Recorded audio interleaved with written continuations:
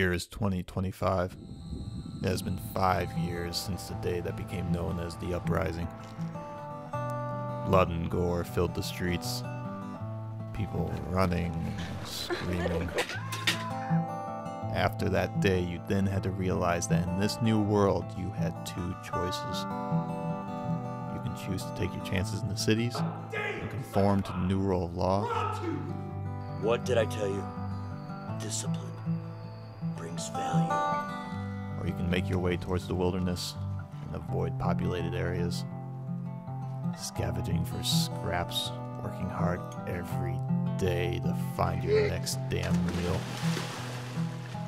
Either option would be considered foolish, but it's better than what would happen if you didn't.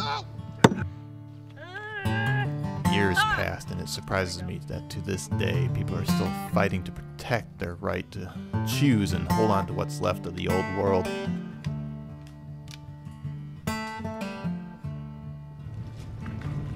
As for me, I don't really give a shit who lives or dies.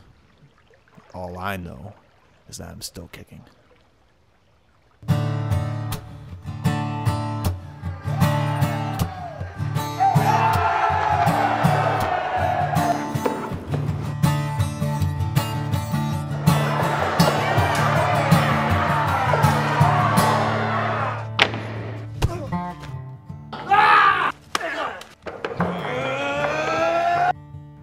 My name is Sean, and this is my story.